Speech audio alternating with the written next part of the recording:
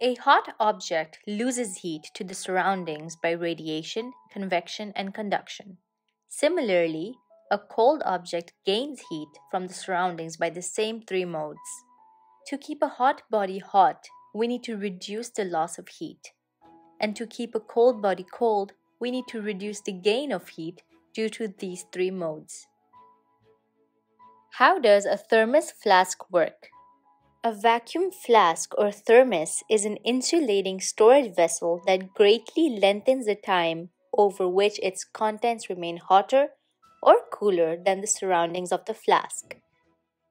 Instead of containing any kind of heating or cooling element so as to keep hot things hot and cold things cold, a thermos is designed in such a way that it minimizes transfer of heat by not allowing heat to escape or enter easily.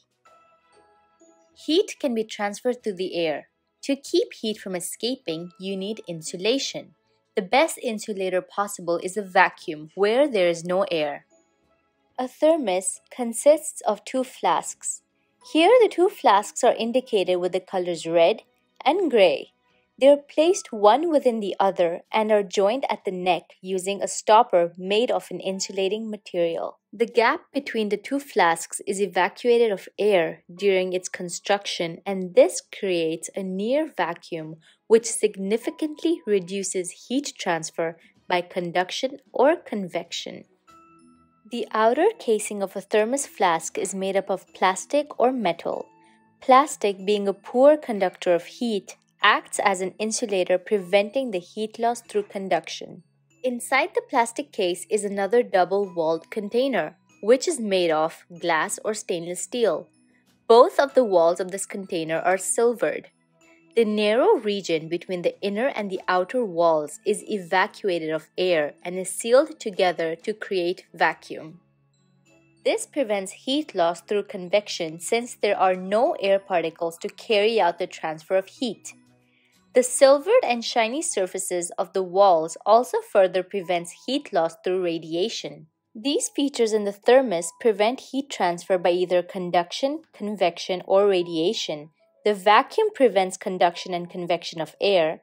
This is because both conduction and convection need molecules of a medium for the transfer of heat. The tight stopper prevents air from entering or leaving the flask, so this too prevents convection. When radiation tries to leave the hot liquid, the silvered surfaces reflect the heat back, thus reducing radiation. Hence, with very little heat escaping, a hot drink stored in a thermos will stay steaming hot for several hours. It is also the same for cold drinks. Heat is unable to easily penetrate into the flask from the outside environment. The sealed stopper prevents conduction as it stops heat from getting in the flask. The vacuum stops conduction, and the metal lining between the outer case and the inner chamber prevents heat radiation. Although some heat still escapes or gets in through the stopper, thermos flasks are still a vast improvement compared to other insulated drink containers. So these are all the features which help a thermos flask store hot and cold drinks. To get more answers to the latest HOTS questions, subscribe to our YouTube channel and visit our website.